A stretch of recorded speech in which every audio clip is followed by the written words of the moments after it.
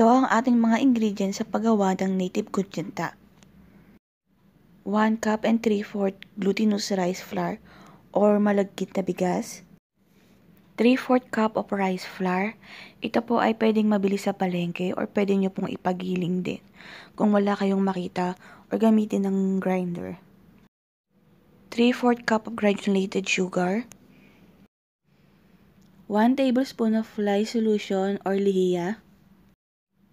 Food color na orange or pwede nyo pong paghaluin ng red and yellow, combination nila. Pero pag wala kayong food color, pwede kayong gumamit ng atswete seed or annato powder.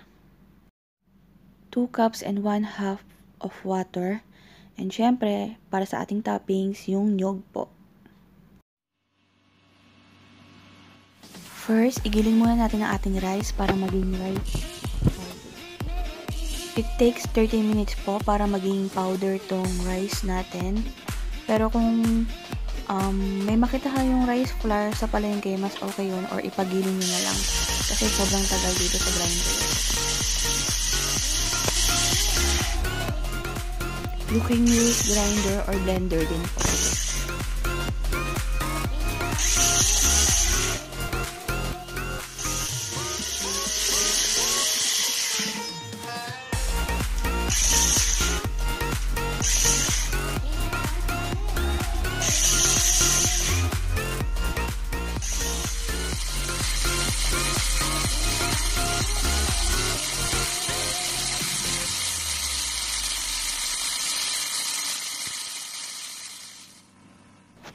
Salain natin yung ating giniling na bigas kasi may mga buo-buo pa po siya.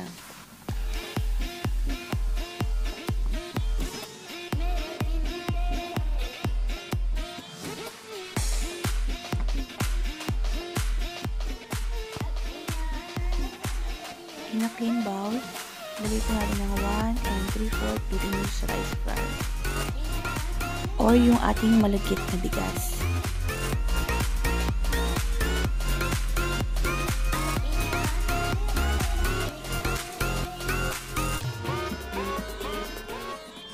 Three-fourth cup of rice flour or yung ating giniling na bigas.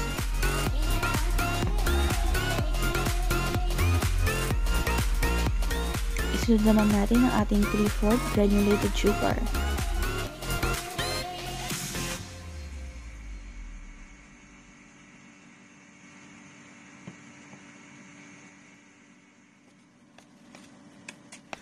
Then mix it well.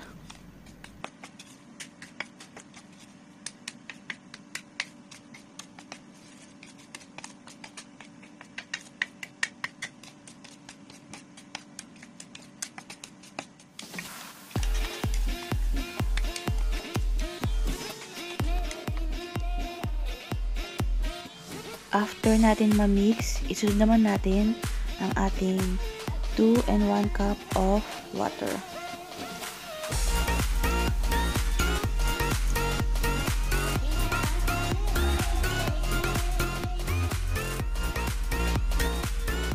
Then mix it again.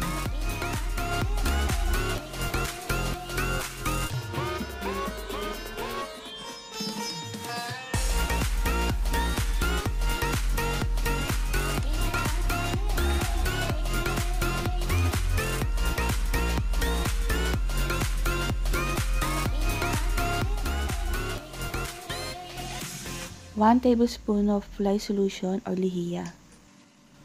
Dapat tama lang po yung sukat nyo para hindi pumait.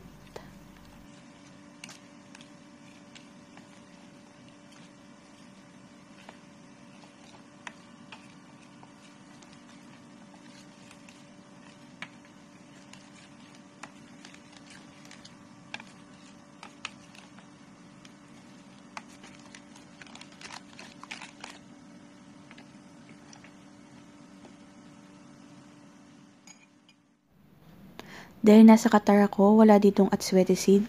So, ginamit ko na lang yung annato powder. And, tinunaw ko siya sa 2 tablespoon of water. Hot water.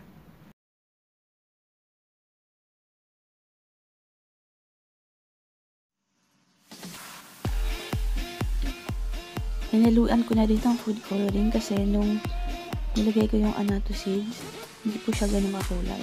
Kaya gumamit ako ng food color. Mas advisable yan.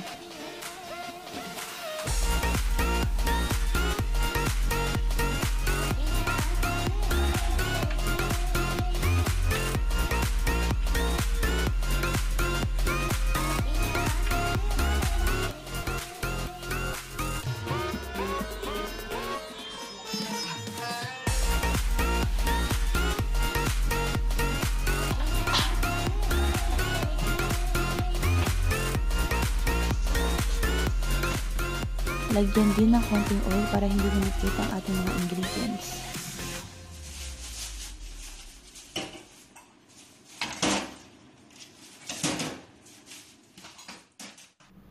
Dapat po dyan ay nagpapainit na kayo ng tubig kasi gagamit tayo ng improvised steamer or kung may steamer man kayo, much better.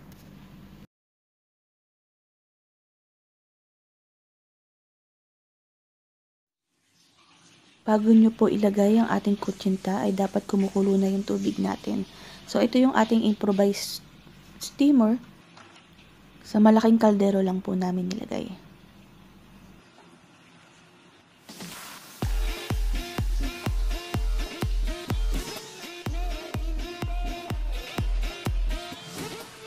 (20 to 30 minutes po natin itong i-steam.